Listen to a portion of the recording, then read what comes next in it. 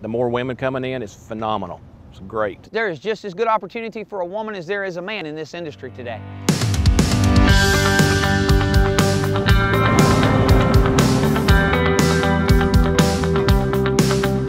And a lot of women come in and think, you know, that women can't drive. And I tell them, you know, that is not the case. I put a lot of women through school. Today, more so, there's more women getting more involved and more active into the trucking industry than ever before. You know, we team them up for 60 days and they can decide at the end of that 60 days, do I want to run solo, continue to run team?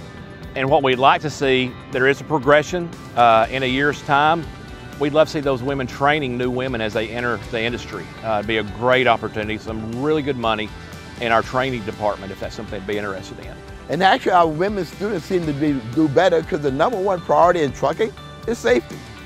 Our female drivers are more cautious. That's what the companies want. As long as they're a qualified CDL holder and they can do the job, miles are miles. There's no such thing as male miles or women miles. They're miles.